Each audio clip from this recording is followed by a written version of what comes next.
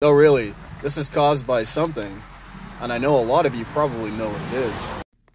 If you said sunlight or low-E glass was the cause of that melted vinyl siding, you would be correct.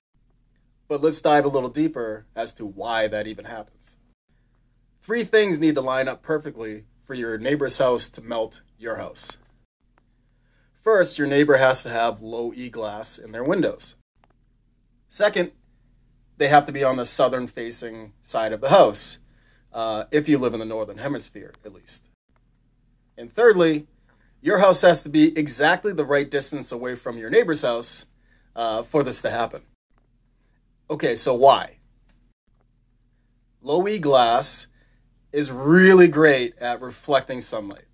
That's why we use it, because it keeps the internal temperatures of your house from elevating when it's sunny out. Low-E glass also becomes concave when barometric pressure of your environment increases. Concave is much like pressing your palm against the glass of your window. It causes it to bow.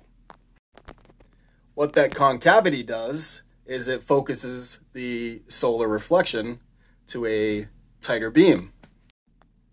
Much like trying to roast ants with a magnifying glass. You know you did it when you were little. Come on. So you put all that together, and in the perfect scenario, your neighbor's house is shooting photon torpedoes at your house and really screwing up your vinyl siding. So what do you do in this situation?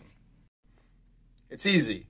They make a glare-reducing window tint that you can ask your neighbor to apply to their windows so they stop screwing up your house.